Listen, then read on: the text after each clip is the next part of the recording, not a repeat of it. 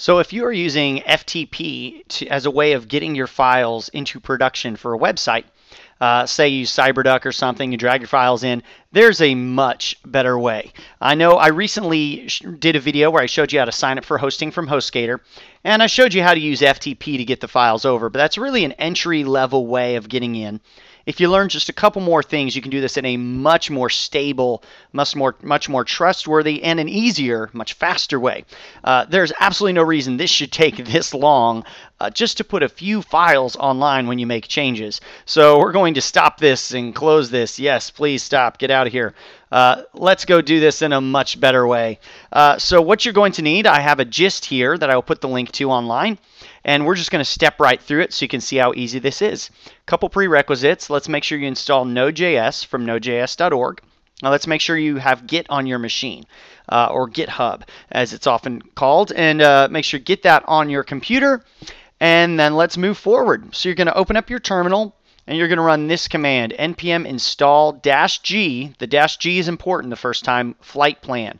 The -g means we're going to install it globally, which means we're actually going to have access to the fly command now. I can say fly. There's no target specified, but fly's on my machine.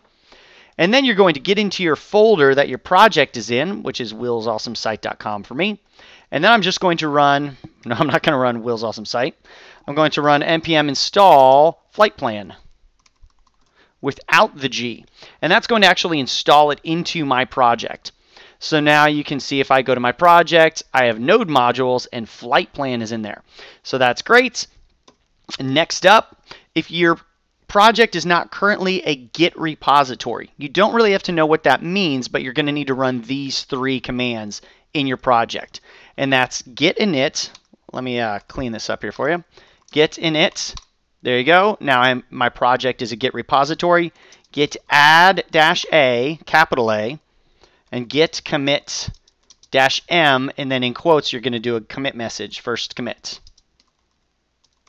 There you go. Now all my files are in a GitHub repository. The only prerequisite to using Flightplan is you have to keep your files in a GitHub repository.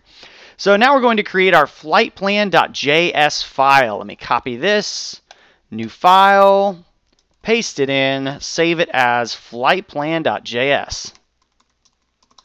There we go. Now I have flightplan.js. And the only thing you're going to want to change is your host to be your website and your username to be whatever your HostGator or whatever login is. Now, one of the reasons I recommend HostGator is they allow you to SSH in. That's something your host has to allow you to do in order to do this kind of deployment.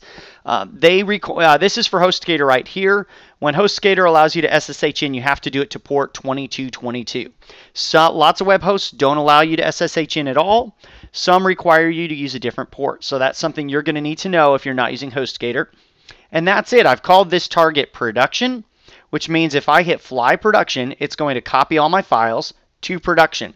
Okay, so that's it. I've saved it, and let's test it out. Let's just go fly production.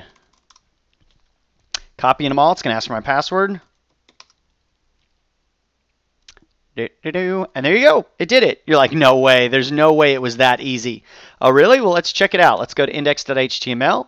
And instead of learn code being really rocks, it's really rocks. Fly production. Ask for my password. There you go. And let's refresh our website. Learn code really rocks. No way. Why was that so fast? Because this uses rsync, and rsync only pushes the files that changed, which is really nice. Refresh. There you go. Learn code now. It just really rocks. So there you are. That's how to do great deployments using Flightplan for any kind of website. And if you want to make it, if that password gets really annoying for you, I have an SSH video that will show you how to set up passwordless SSH. So you don't need to type that every time. So your computer is authorized to do that to the server without a password. Hope you enjoyed this video. Have a great day.